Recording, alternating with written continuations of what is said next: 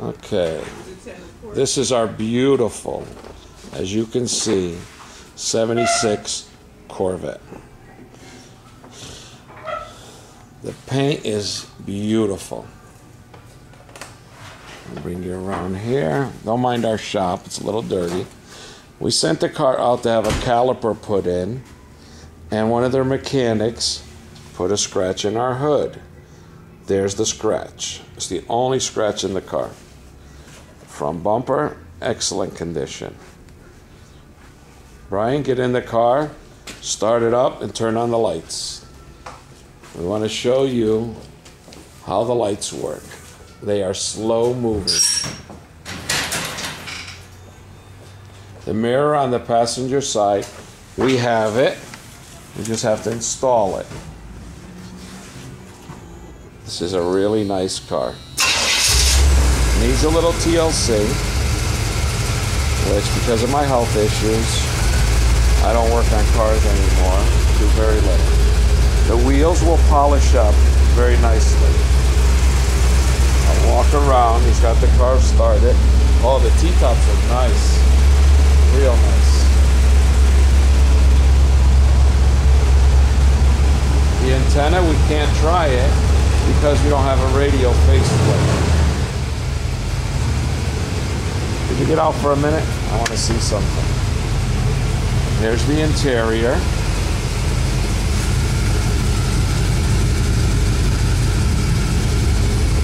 There's your speedometer.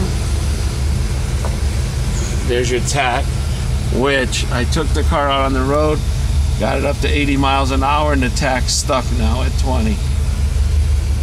Here is your center console with your gauges, gas gauge, as you can see, temperature, oil pressure. Right here, if you look at this video, there's a broken piece on the center gauge, just where my finger is. It's a piece of metal that's supposed to go from here to here, which is part of this right here, which has to be replaced. Then, if you come down here, I can show you that there's a little bit of damage here on this center console. Has a, like somebody put a scratch in it and needs to be replaced if you want to make it a show car. If not, you leave it the way it is. They do make metal, plastic stuff that repairs it. If you look over there, the screw in the corner on the door panel looks like it's over tightened. That must have been the gentleman I bought the car from, which is 83, born in 1938. Seats are nice. Dash is nice. Sunroofs are nice. Now, as we were doing this video,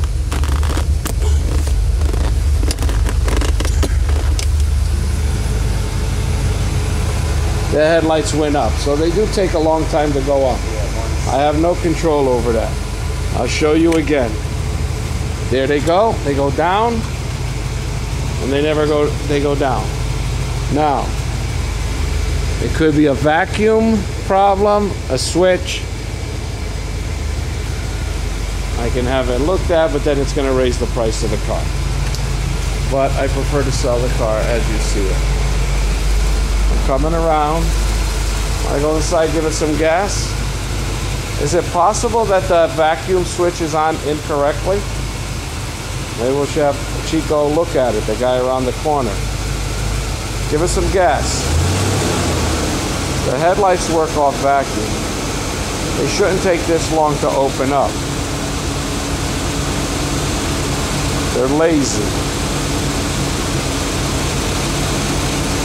I give a little more gas. I got a feeling you got a kinked hose. I might be able to look at that. Okay. Open the hood. I want to show the motor. What we do here is oil changes, minor tune-ups, technical stuff we don't do. Got a brand new master cylinder, been replaced. Brand new alternator. They upgraded it with the chrome valve cover and chrome air cleaner. And if you look here, The shroud that covers the fan. Hey, the headlights are up. There you go, ladies and gentlemen. The radiator shroud is missing a piece. Must have been when somebody was working on the car, they broke it. We look over to the other side, that's where the air conditioning goes. Some people ask, where's the light for the hood? I don't see a light on the hood here. That's when your car, you have a light when you're out on the road, I guess. You pull over and it's dark out, you want to check your oil. The car has headers on it.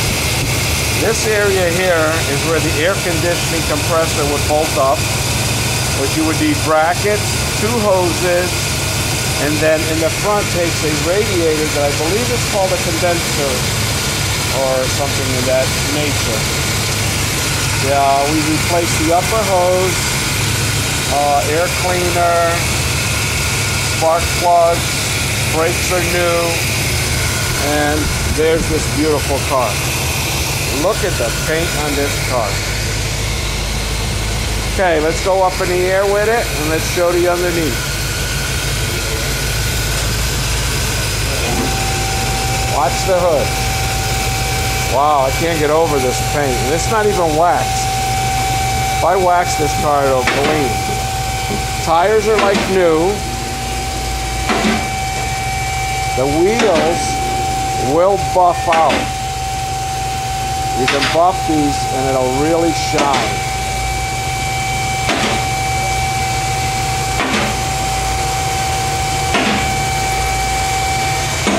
It also could probably use some nice chrome lug nuts.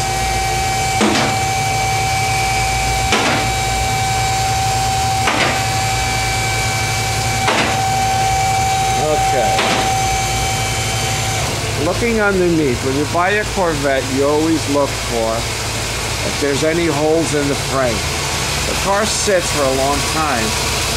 Corvettes were known for rusting on the frame. There's no holes in the frame of this car. This is your floor, which right here looks like some repairs were done. Something was repaired right here. A little piece was put on. There's your transmission pan. The rear main seal's got a little bit of wetness around it, like dampness, as you can see right there. The video. They got the upgraded catalytic converters on it for emissions. It's got dual exhaust, like all Vettes. There's your tires.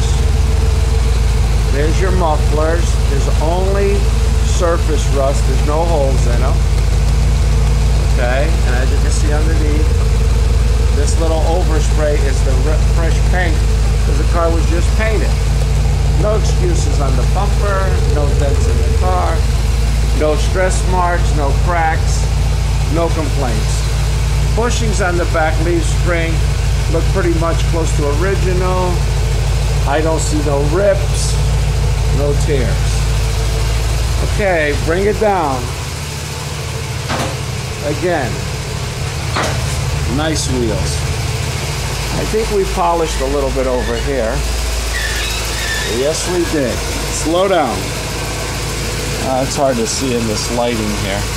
But we polished this right here a little bit. If you put some mothers on here, this will shine like chrome. I wish I can help, but I can't. My hands lock up.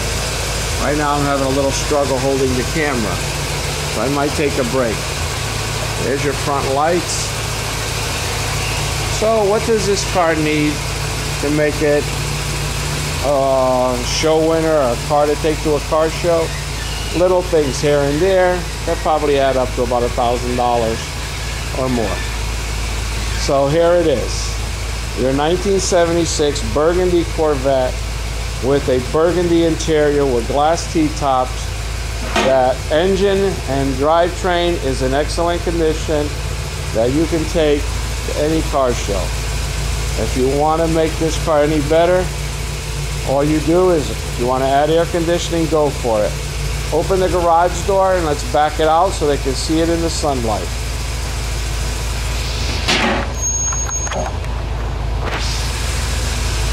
While you're here, you can look at our 62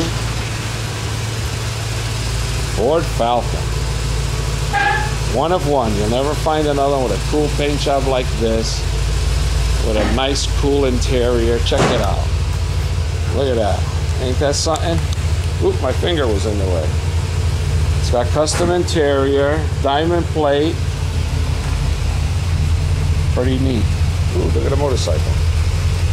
So that's that. Nice chrome wheels. Luggage rack on top. Nice flames on the hood. Look at that. Okay. Nice motor. 302 out of an 88 GT Mustang. Don't mind our dirty floors. Okay, shut the lights again. Shut the lights.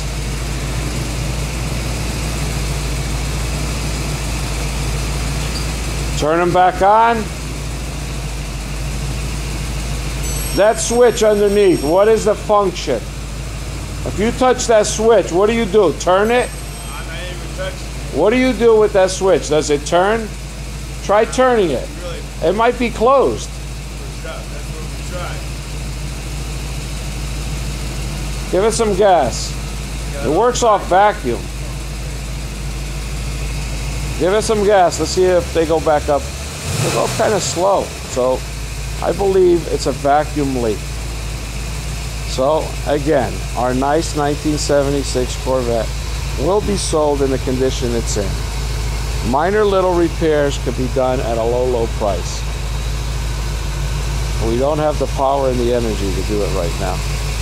So we're offering this beautiful 76 Corvette as you see it. There she goes.